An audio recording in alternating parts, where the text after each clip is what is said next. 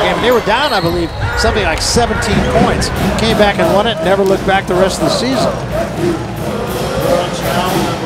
Craig Robinson still coaching. He got highly upset, I believe, at Joe Burton, but he got Devon Collier up off the bench right away for the substitution. He has taken absolutely nothing for granted.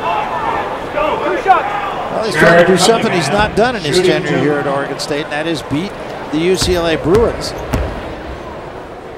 Beavers have 4 players in double figures. Collier with 20, Cunningham with now 19. Starks has 13, Brandt had 13. He had 12 in the first half and was really a factor. I guess it was Eric Moreland that Robinson still all into Moreland's ear on the sidelines. But again, just not taking anything. He's got 13 straight losses, never beaten UCLA. Craig Robinson, since he's been here, it's within his grasp. He can taste it. UCLA got to get a quick shot up.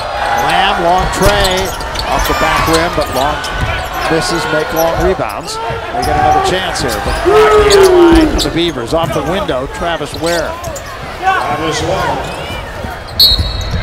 Reaching foul on Lamb, fouling Cunningham. Cunningham will go to the line with 22.8 ticks remaining. His 5th disqualification. Aaron Powell checking in for UCLA. Aaron Cunningham will be Beavers at the free throw line tonight, 23 of 29.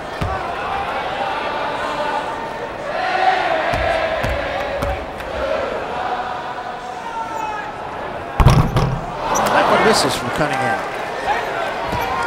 It's still just a 6-point game. I mean, you know, we're getting into miracle working time for UCLA, but a little tougher now.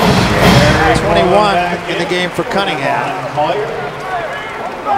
Collier will leave. Moreland will come back on. But you get that sense of urgency on the part of the Oregon State coaches. They're taking that for granted. David Grace, Doug Stewart, Nate Comedy, Craig Robinson, all up.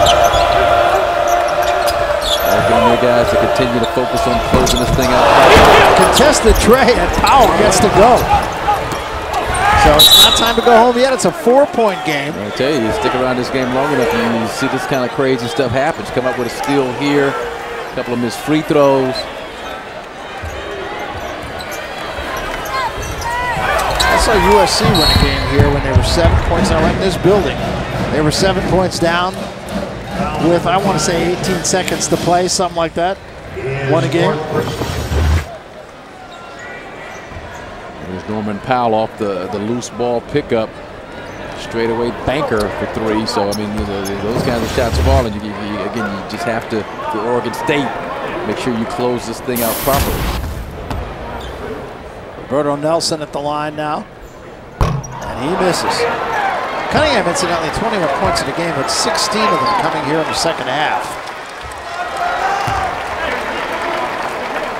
Ahmad Starks also nice second half. Making the difficult shots. A great all-around game for Devon Collier at Oregon State. 1 out of 2 for Nelson, 8.8 seconds remaining. You got to apply a little pressure so UCLA just can't advance the ball down the court as quickly as they want to, but you got to be smart. You don't want to foul. Jeremy Anderson. For the basket, uncontested. Smartly so by the Bruins, David Ware. And that's going to do it. And Oregon State is going to win this game and beat the Bruins for the first time in 14 tries. They win it 87-84, and they had to hang on. But a very good win, and I thought a very well-played game, really, on both sides. Overall, the offense, I mean, you get both teams, Oregon State used to it, leading the conference in scoring at 83 points a game, but for UCLA, kind of, uncharted territory, and I thought they had a tough time. UCLA consistently scoring points here in the second half of this